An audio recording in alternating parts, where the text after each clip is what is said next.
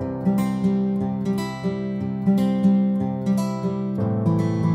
everyone, welcome back. It's Melanie or She Shed Scrappers. So today I am back with a one-page layout using the Fernwood collection, and this is going to be a very quick layout because I am using the wreath, kind of the fern wreath from the papers.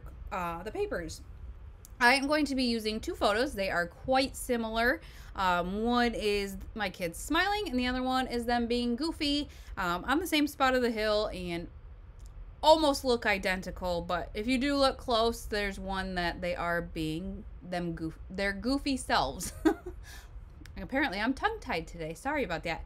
So I'm going to kind of cover up that opening on the bottom of the wreath with my photos and kind of just angle them and overlap them. I did pop the one up on some foam tape. I chose to use the one that they're actually smiling as my kind of focal point, I guess. And then there was this really cute tag that says out here exploring, and I loved that. I think it's acetate, or nope, vellum, I think is kind of the cloudy.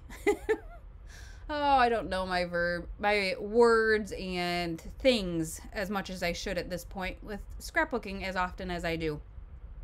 But that's kind of going to be the base of my layout, and I'm going to kind of just go ahead and decorate it from there. I have the title stickers for the collection as well, and there was the phrase "Hello Life."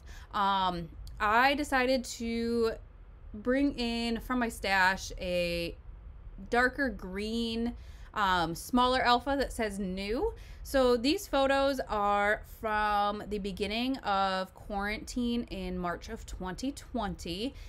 So like kind of the word new has to do with that, but then these pictures also represent my first day of being a stay-at-home mom. It happened to be my son's birthday, and so I went into work for maybe an hour, and they had already given my 2 weeks, and they said, go ahead and go home. We are, you know, bare bones at this point. Anyways, so I went home, and I have not looked back. I am loving my time as a stay-at-home mom. So that's kind of why it says hello new life.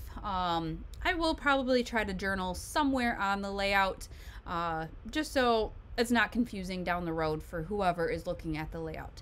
I did decide to rip the top right and add some of that bright green paper behind it just to give me another place for some more embellishing.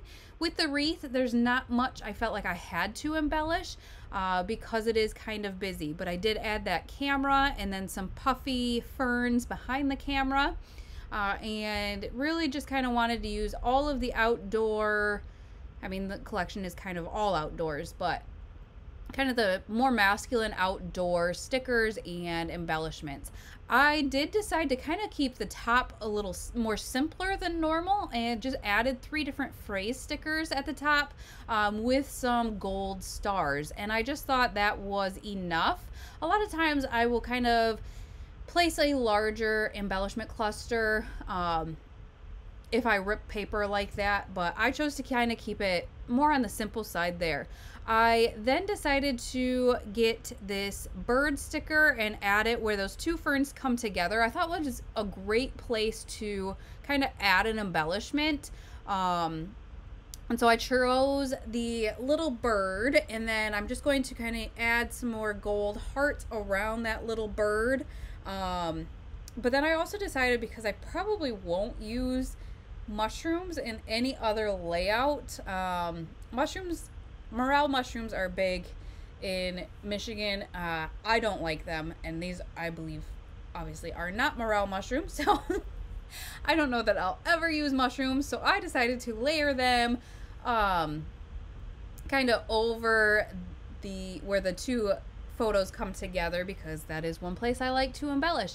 I then added those puffy ferns. I took them off of the tag there and added them to the bird at the top to kind of spruce up that a little bit more, and then just added some hearts gold hearts around the clusters as well to finish it off.